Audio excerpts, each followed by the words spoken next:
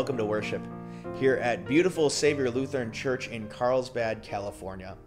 We're so glad that you could join us for worship today, here as we celebrate the third Sunday after Epiphany. Today we'll take a look and see how Jesus builds his kingdom, what he uses, what instruments he uses to do that work. Today I'll be delivering Pastor Valleskey's sermon on Mark chapter 1.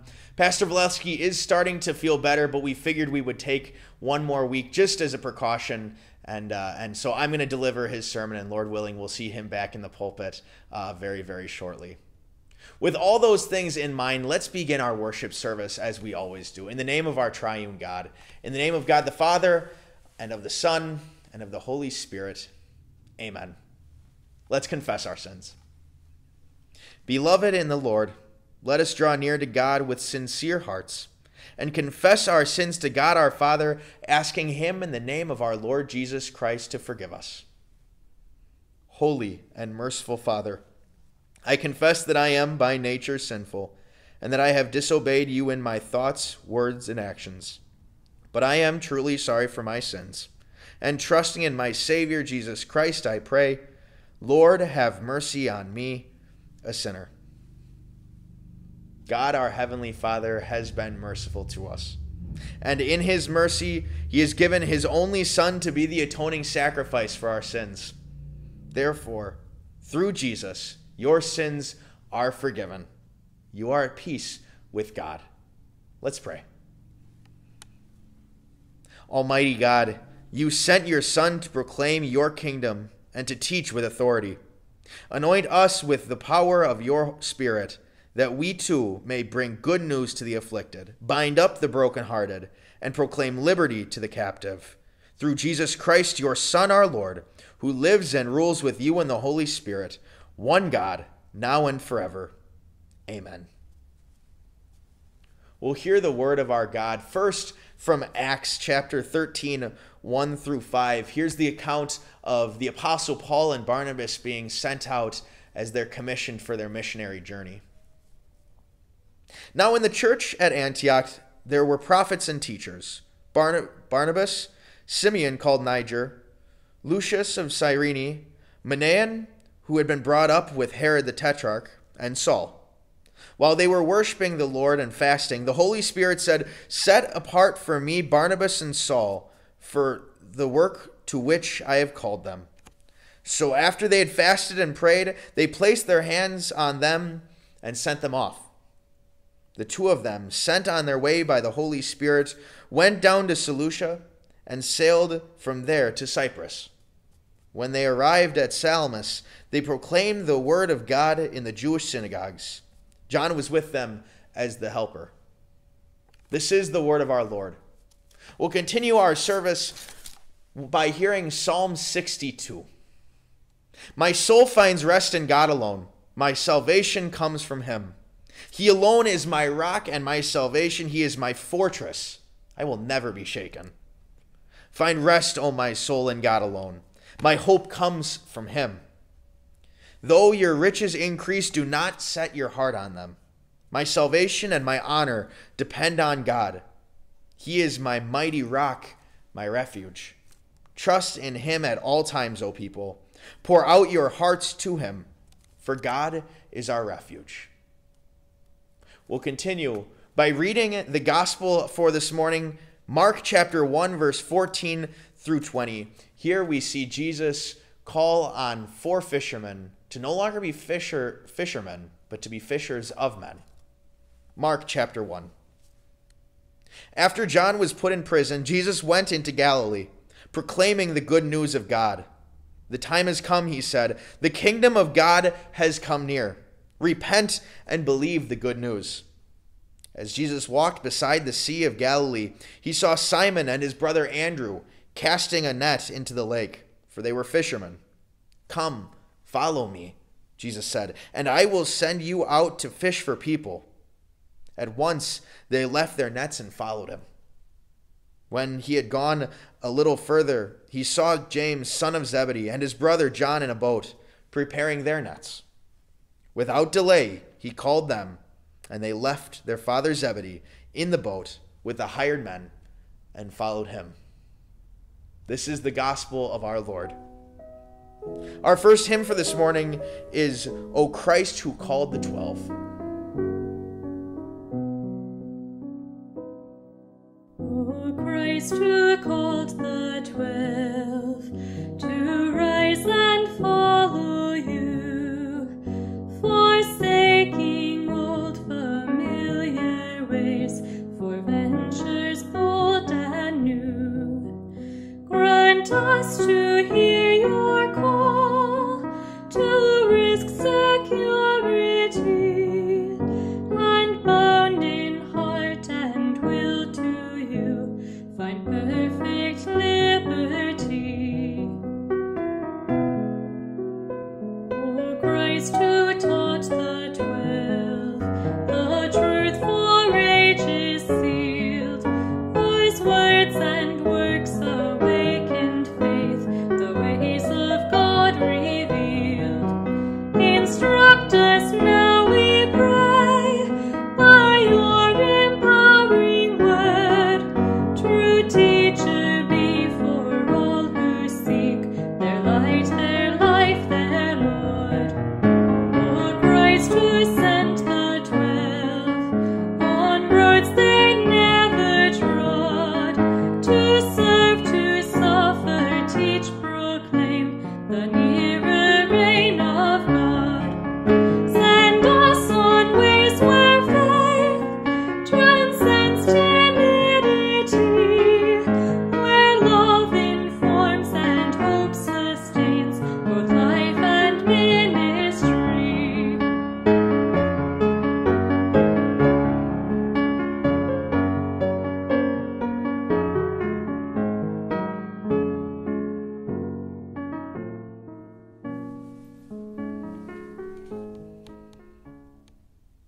Grace, mercy, and peace from God our Father, and from our Lord and Savior Jesus Christ.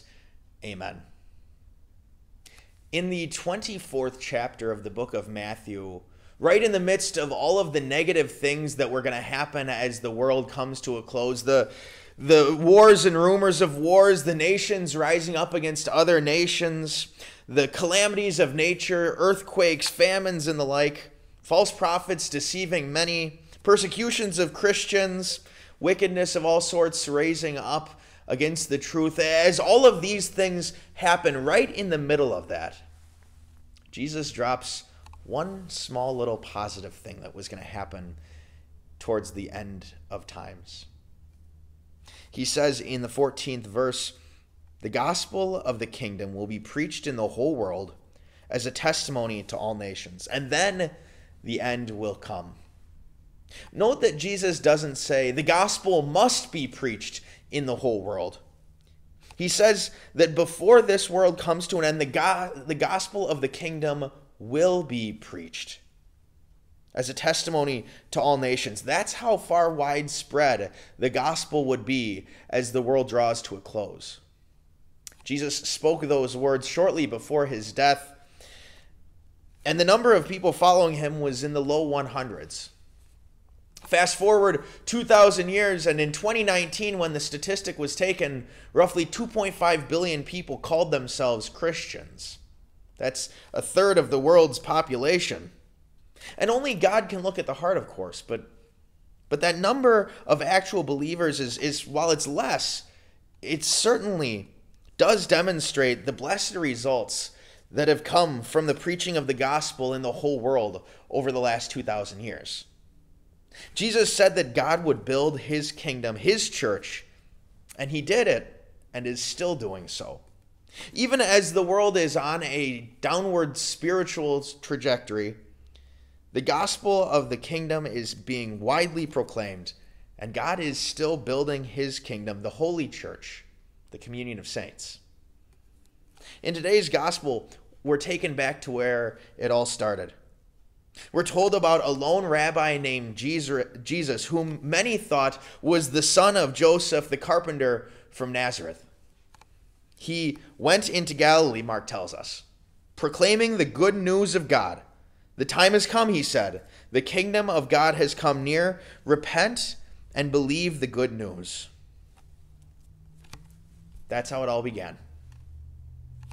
How would it continue?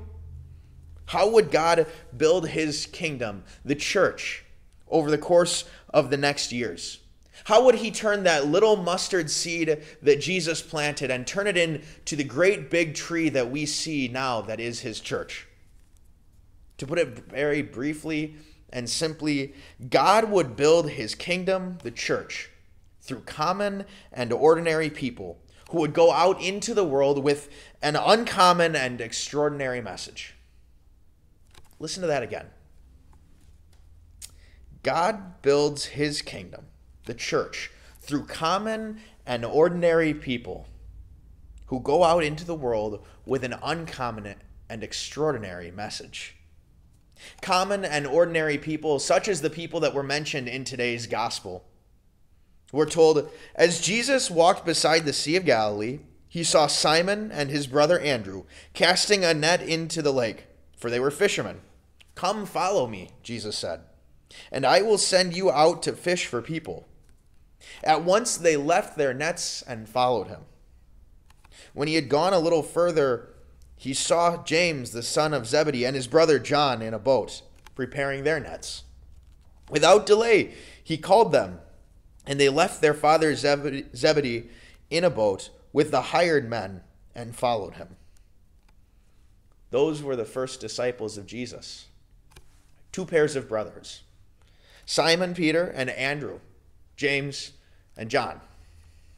By training, they were fishers of fish, not fishers of people.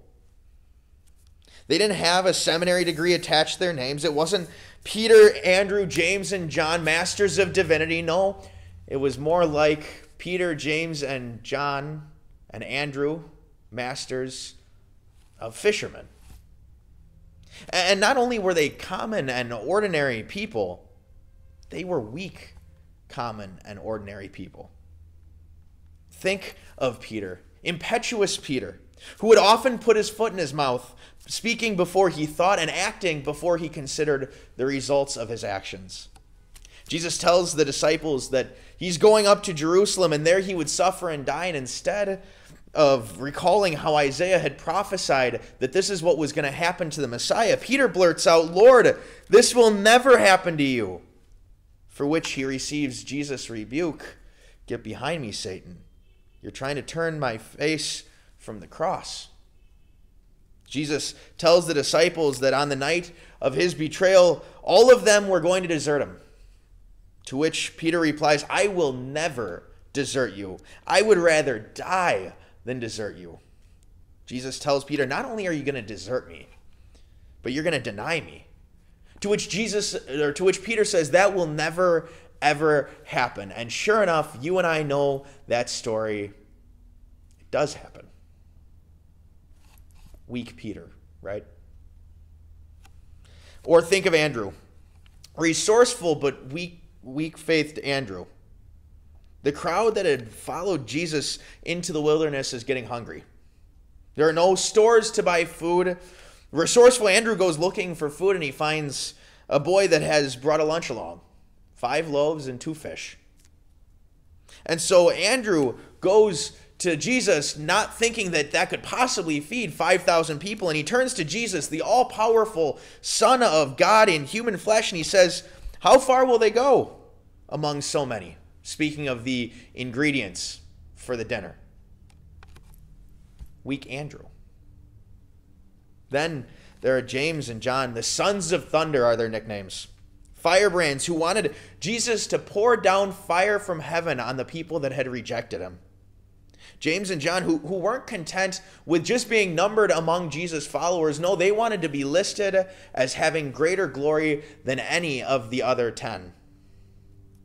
They would come to Jesus with the request, "Let one of us sit at your right and the other at your left in your glory."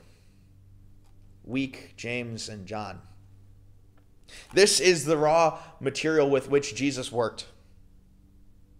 That can be an encouragement for us people today, who God uses to build his kingdom, the holy Christian church.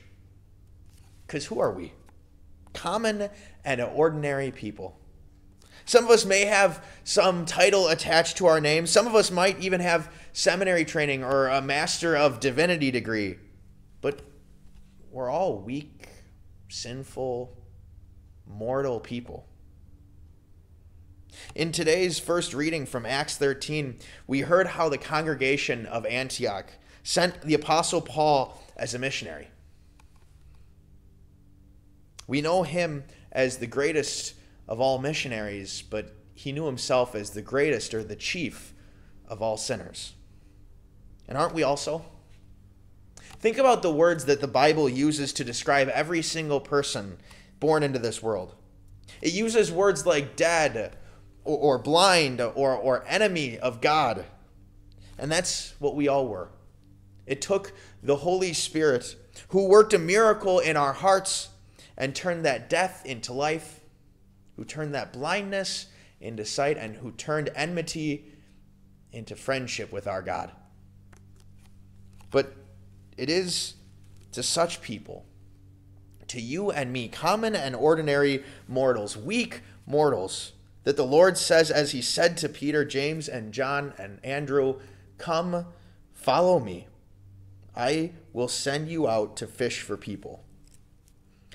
We don't have to be smart and brilliant. We don't have to be spellbinding preachers and teachers. We don't have to be charismatic leaders. We don't have to be free of flaws and faults. No, all the Lord looks for in us is loyalty and a willingness to say yes to his call, to follow him, and to be used to build his kingdom. God builds his kingdom, the church, through ordinary and common people such as you and me. But how does he do it? Well, he equips us with an uncommon and extraordinary message.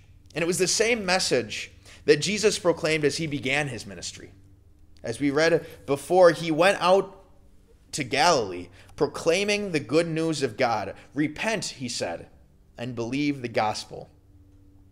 The good news of God was and still is a very simple message, and it can be summarized in 5 verses. All have sinned and fall short of the glory of God. The wages of sin is death. The Lord is not willing that any should perish. The Lord laid on him, or Jesus, the iniquity of us all. Believe in the Lord Jesus Christ, and you will be saved. Sin and grace, law and gospel. A very simple message, but an uncommon message. An extraordinary message and a unique message, one that is unique to Christianity. Only the message of Christianity ends with the good news of a Savior crucified and risen. The good news of the unconditional, no strings attached promise: believe in the Lord Jesus Christ crucified and risen, and you will be saved. Only the message of Christianity ends with an exclamation point. It is finished. He is risen, rather than the question mark. Have I done enough? Will God accept me?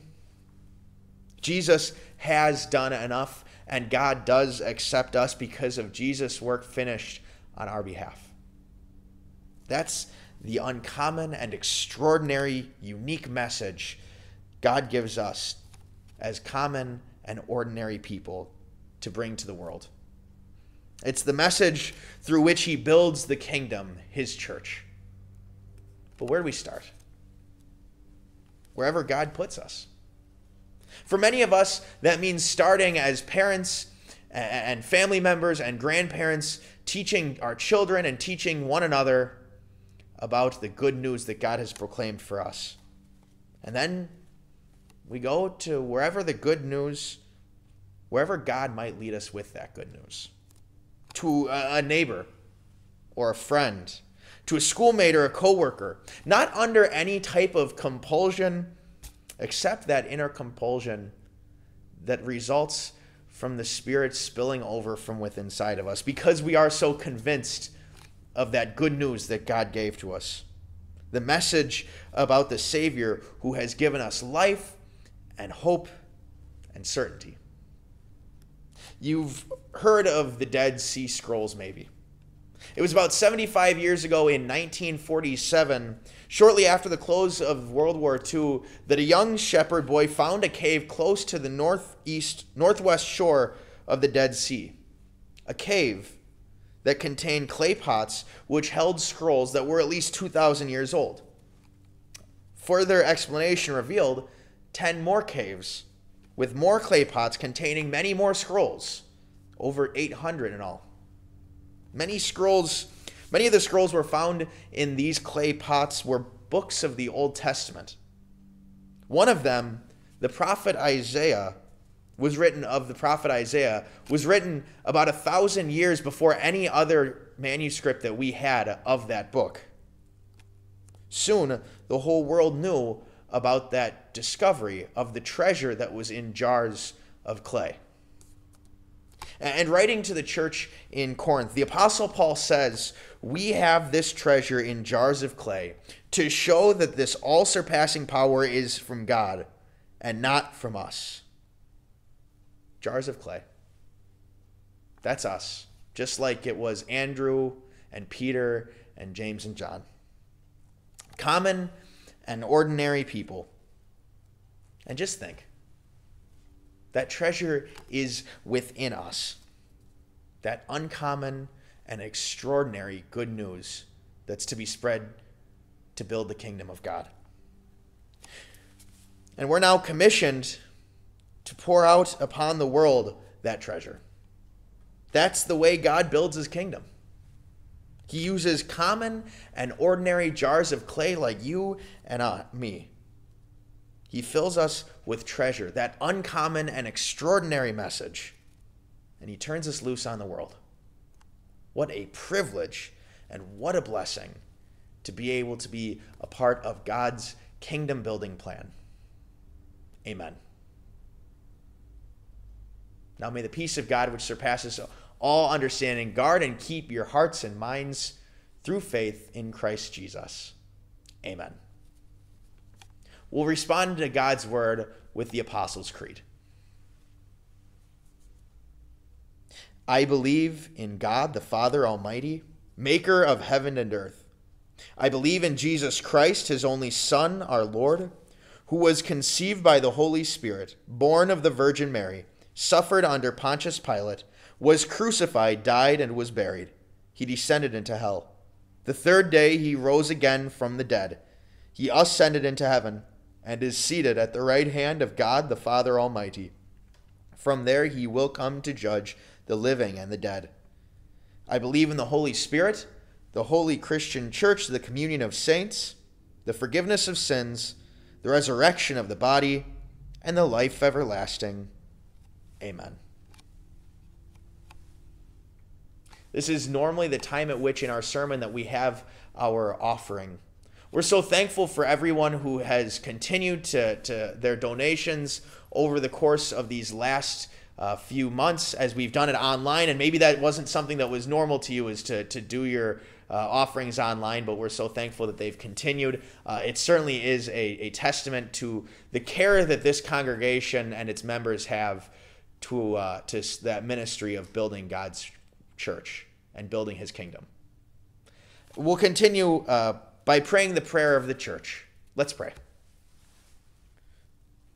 Lord Jesus Christ, Son of God and Mary's Son, in the fullness of time you came into our world to save us from sin and death. You ushered in the day of grace so long foretold. Prince of Peace, shine like a beacon for us and the people of our world. Let the good news of salvation be heard in the remotest corners of the earth.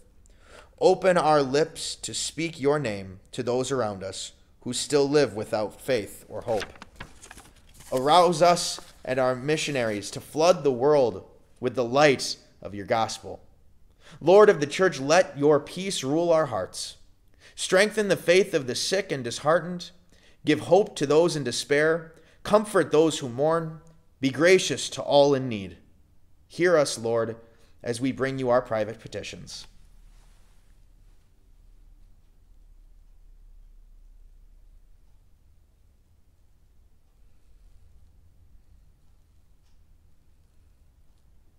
Finally, bring us and all believers to our heavenly home, where we will stand forever in the full light of your glory. Amen. Let's pray the Lord's Prayer together. Our Father, who art in heaven, hallowed be thy name. Thy kingdom come, thy will be done on earth as it is in heaven. Give us this day our daily bread, and forgive us our trespasses as we forgive those who trespass against us. And lead us not into temptation, but deliver us from evil. For thine is the kingdom, and the power, and the glory, forever and ever. Amen. Go into your week with the Lord's blessing. The Lord bless you and keep you. The Lord make his face shine on you and be gracious to you. The Lord look on you with favor and give you peace. Amen. We'll close today's service with our final hymn, I Hear the Savior Calling.